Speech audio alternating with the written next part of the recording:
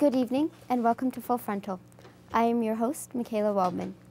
We are filming this on Tuesday, April 15th. It has been a very hard day for everyone in the community, and on behalf of NUTV and as a student here at U of C, I would like to extend my sincerest condolences to all the students on campus and the friends and family of the victims.